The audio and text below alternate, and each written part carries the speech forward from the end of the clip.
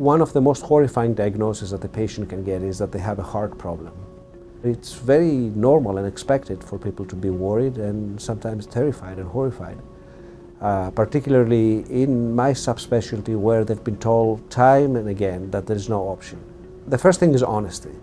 If there's truly no option, the patient needs to know that there's no cure. We're obviously going to take care of you. We're going to make you feel comfortable and do the best we can.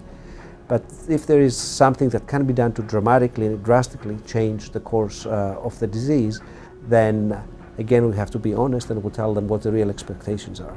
We spend a lot of time with the patients and the family, making sure that they understand the risks and benefits, making sure what to expect so that they can make an informed decision. When they come to NYP, they don't just come to one doctor.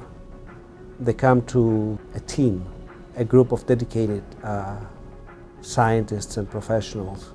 And we have a world-class specialist in every subspecialty of interventional cardiology. The people who write the papers, the people who write the books, and the people who actually provide the best care in the world. My name is Dimitrios Karmpaliotis. I'm the director of CTO, Complex and High-Risk Interventional Procedures with ColumbiaDoctors and New York Presbyterian.